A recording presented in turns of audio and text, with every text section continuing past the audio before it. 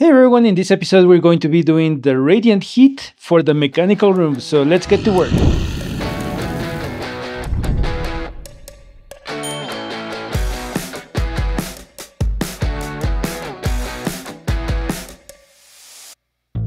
I hope you remember in the previous episode we installed the floor system, the radiant heat PEX circuit underneath this tile, and here you can actually see some of the antifreeze water. Our radiant heat needs to connect to this because this circuit is already laid out. But before I move out of here, I want to show you real quick. Remember we chose to use tile, and one of the reasons we chose to use tile is because it has a much greater thermal mass than wood or any other kind of substrate. Another big bonus of tile is that it's fire resistant or even fireproof, so you will actually see us install tile everywhere in the house. Why don't we begin with the very basic things? And the very basic things are, I have never ever installed a radiant heat system, but I looked at Amazon. They sell this complete system for about $2,500. The components themselves are not that expensive. I hope to do all this entire project for about $1,000. I zoomed at the picture, I looked at all the different equipment that they were using throughout their system, and basically I purchased everything that they chose. I purchased it here, and my goal is to basically build it the same way. One very interesting thing that I noted, and I've been noticing from a lot of radiant heat systems, is that they use copper when they connect the heater and all that stuff, but once they move on to the circuit under the floor, is actually PEX. And I found that very interesting. I'm going to be doing the system with PEX as well. So if you know the reason why they chose to use copper instead of PEX, please comment down below. I would love to know that answer. The reason I don't want to use copper is because, you know, copper is really expensive. I think we can do it with PEX. And talking about the radiant heat system, typically radiant heat systems operate in the 85 degrees Fahrenheit to about 120 degrees Fahrenheit. And that's not even close to the limits of PEX. That's the typical hot water temperatures going around the house. By the way, we're using an electric heater. Anyway, let's get to work. So I have laid out all the components for the radiant heat system. I do want to show you some of the components that I had to purchase, because obviously once it's assembled, we cannot remove them. First, I have this thermometer. Let me show you actually this one. What I have here is the PEX to PEX, and the name of this thing is eardrop, an eardrop valve, I guess. And then you put this guy in here. When you purchase your thermometer, it comes like this, with that little thing. You put it in there, in here, and it has this little screw to keep it in place. With a little bit of Teflon tape, you screw it onto the ball valve, and then you have your thermometer now taking temperature from the line. We have some generic, let's say, expansion tape components. This is a T, this is a 90. Nothing special about them, they're easy to find. Talk about our aerator. This removes air. One thing I did find that was interesting, well, first, because we're using PEX, we are having to buy all these converters from 3/4 inch brass to expansion PEX. Very important that you look for expansion PEX and not get the PEX-B type. That's very important. Don't make that mistake. We have this 3/4 here, but what's interesting about this guy is that the bottom one is actually a 1/2 inch brass connection. So that meant I had to purchase this 1/2 inch to 3/4 to be able to connect to our expansion tank. Here's the expansion tank, nothing super fancy about it, and I'm going to connect those two directly. We use a bunch of different ball valves like these ones. The nice thing about this ball valve is that you can actually connect a garden hose in here, and that's how we're going to be filling up the system. And then on the other side is just PEX-A. I have not purchased my pressure reducing valve here. I forgot to purchase it, but here's an example of one. This is from the water heater. This has a pressure spring. If the pressure increases, it pushes the spring, and then water can come out to the drain. So we have our circulator. This guy, wine winter. Hopefully you can see it right there on the video. Type C OFCS. The whole goal of this guy is to rotate the water through the system. Because the entire system is 3/4 inch, we have a 3/4 inch to 1/2 inch PEX converter, because our circuit under the floor for PEX is 1/2 inch, while this operation is at 3/4 inch. The name of this guy is a Y strainer, and the reason I like it so much is because it's transparent. So as we fill up the system, I'm going to be able to see the flow of the water without having to interrupt the system. So I can see if it has bubbles or not, and then if it stops having bubbles, then that means I can stop the circulation, shut the system up, and then have it closed. I have not exactly figured out how I'm going to connect this to the PEX. That's currently what I have. I'll do some assembling, and then hopefully I'll be able to show you now how the system starts to work together.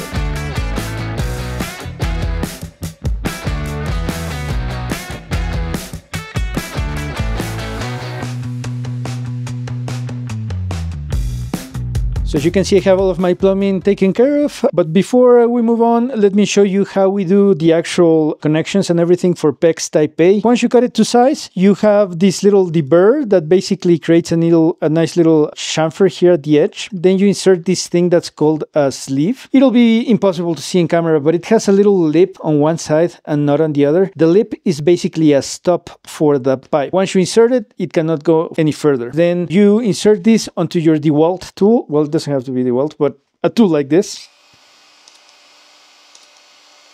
It is expanding the pipe so that you can insert your coupling like this. The cool thing about PEX-A is that it comes back to size and then you have your proper connection. So that's how I did all of my connections here in the system. I'm gonna be super brief here because it'll be easier to explain everything once it's standing up. Here is my 2 inlet and outlet for the water tank. I get my hot water in, we remove the bubbles, we have a pressure relief valve, we go out. This is typically closed most of the time because this is where I insert water. I have a pressure valve here to be able to see what's going on. Circulator, we go into the circuit under the floor, then we come back, and then we have our strainer to see if there are any bubbles. This will tell me when to stop filtering the system, I guess. And then we come back down, and then this is the return for the water tank.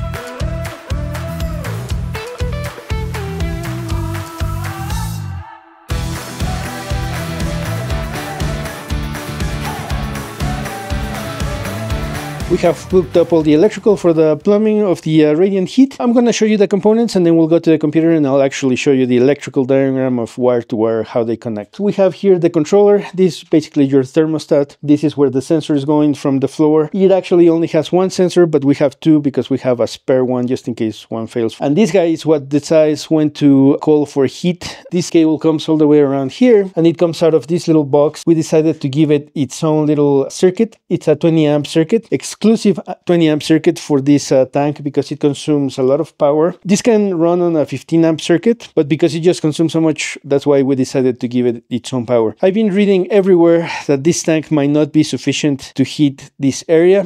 I guess we'll just find out. If we need to change it, I guess we'll just change it eventually. The thermostat calls for heat. It comes in through this little box. This little box is just a voltage converter. It's just a relay of sorts so that that voltage doesn't damage the tacho controller. It's a single zone, and then this takes care of turning on the circulating pump when it calls for heat, so that effectively circulates the heat everywhere. With respect to the tank is set at a temperature. So the temperature within the tank, if it drops below that threshold, it'll come on regardless of what's happening with the pump. The tank is basically trying to heat up the water in here, and then it just circulates. Let's go to the computer and I'll show you how everything is connected. These are the exact same electronics that we are using. We are using the SunTouch SunStat Connect Plus thermostat, and that is what's controlling the tacho controller that similarly is controlling the pump circulator. The SunTouch cannot control the tacho controller directly because it is outputting 120 volts AC, while the tacho controller simply needs a switch open or closed. So in order to accomplish that goal, we are going through the RIBU1C relay that basically opens and closes connections. Now let's talk about the actual pinouts for the different systems. For the SunTouch thermostat, it has line 1, that's where you apply the hot line, the 120 volt. Then you have the line 2, that's where you apply the neutral. I have it gray here because, we have a white background. Now we have ground at the very bottom, and then we have 2 sensor inputs. It doesn't mean that there's 2 different sensors, it's just the 2 leads for one single sensor. As I mentioned, we have a secondary sensor that we could use in case it were to break. To control the tacho controller, we're using the load 1 and the load 2 outputs. From here, we are sending them to the relay, that's the white-black cable, and then the white-yellow cable. The white-blue, we are leaving it open. As it's a relay, relays are magnetic switches that effectively run a current, create a magnetic field, and close or open a switch. On the output, we have a yellow, that's a common, and then we have the orange, that means normally open. We have the blue, that is normally closed. We are not using the blue. We are sending the yellow to the thermostat call input, the RTT or the TR, and then we are sending the orange, that is normally open, to the TW thermostat WTT. The Taco controller takes care of automatically turning on and off the pump. The pump is simply on or off via 120 volt AC. So as you can see, it has the black hot for 120, white neutral, green ground. So these are the interconnections that we have on our radiant heat system. So we are almost done with all the connections, but we still have a couple of things to do. First off, we need to connect these pipes that are the ones that have the radiant circuit on the floor. You can see a video, we have one for the full installation, so they are going to come here, and then we need to plug in the water heater. And then the final step we need to do is take care of the relief valve. So that's a pretty important step. So we have our expansion tank. This is the main protection we have against any changes in pressure. Think of it like a balloon. If there's any pressure problem, it's going to compress the air that it has at the bottom, because you can compress the air, but you cannot compress the water. So this is our main area of defense. But if this ever fails, we have another 2 points. So one is up here. This is another relief valve, and we'll have the relief valve down in the water heater. And we're going to connect them into a single circuit that will come into a container that we'll have down here. We could have run a line into the floor drain, but honestly, it's a closed system loop, so we don't expect to have many issues, and the drain is right there, so it's easier to just empty. So let's get this going, and then we can start testing the system.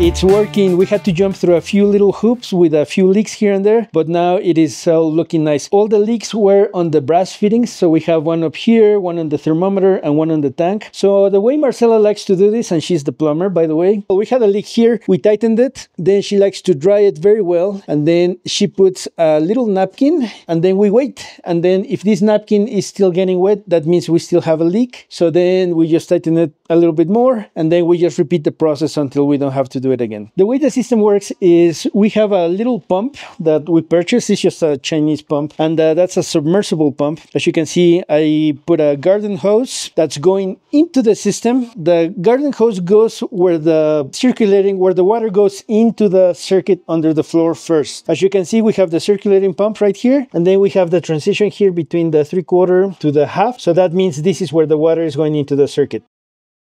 We just wait a little bit, and then it's coming out right here. That's why we have it blue, because it represents that it's coming out cold. This little thing is super awesome, because this is where we can see if we have any bubbles going through the system. We did have a few bubbles, so we just wait, we just circulate, and then once the bubbles are gone, then you'll see it nice like this. You see it a little bit pink because we have the antifreeze going on. Then from here, we go into the water tank, and then filling this water tank took a little bit of time. We have a 5-gallon bucket right here. This is a 7-gallon tank. We had to fill it a little bit longer. We had to wait. Once all the water goes through, we come out through the water, through the hot on the tank. Then we come all this way up right here.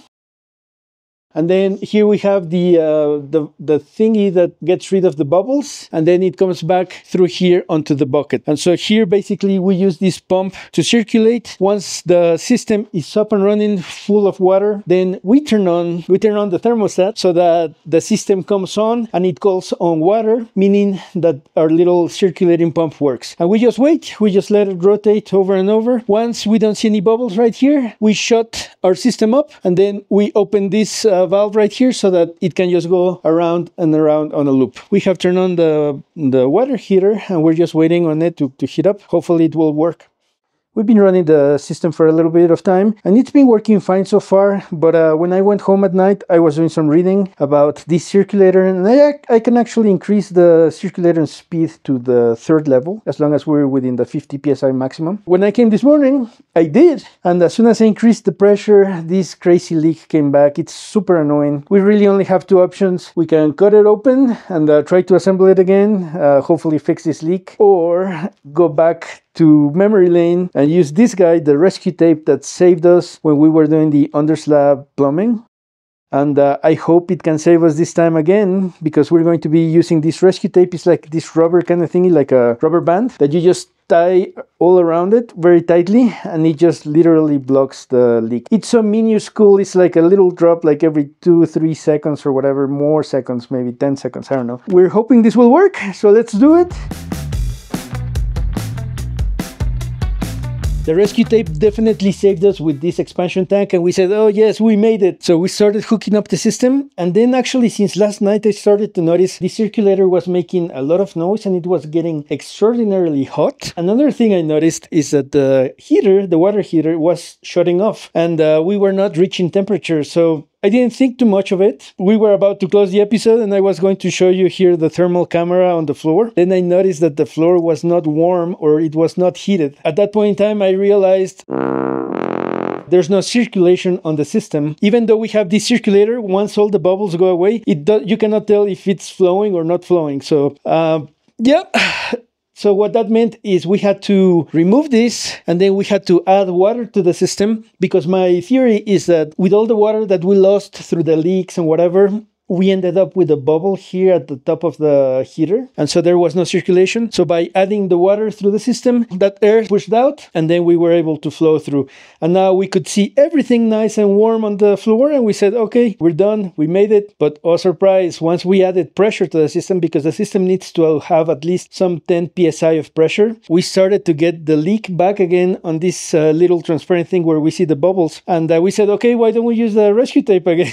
But the problem with this thing is that this has this little lip. So as the rescue tape goes through, it forms like a little triangle where the water was coming out, and eventually it was unsticking our rescue tape. We had no choice but to cut it off like you see right here and put a straight up PEX line. Do we need this guy? We don't think we need it anymore, because the thing that we learned is that the circulator, when there's air in the system, it makes noise like brrr. It also gets hot. So that's how we know that there's air on the system. And we actually have some white transparency lines right here, and we can see the flow through there as well. So that's a tip. If you don't have a thermal camera, you see that your tank is shutting off, but the circulator is still going, you might not have flow on the system, and then you might have a big bubble of air somewhere. And then again, the tip for finding bubbles is to listen to your circulator, touch it. It can get warm, but not super hot like it was when it was trying to push and there was no flow through it. It is working now. We have left this connected because we're adding water to the system as we let it out. So as this air gets out, we add a little bit of water, we turn on the pump, we connect it, the pressure rises, so hopefully it'll rise again to 10 psi, and we let the system run, and then so on and so forth. But we're going to be repeating this process, I believe, for the next week, or maybe probably like a week, so that we can have a nice fully pressurized at 10 psi, and that should be pretty good overall. So with that, we're done with this episode.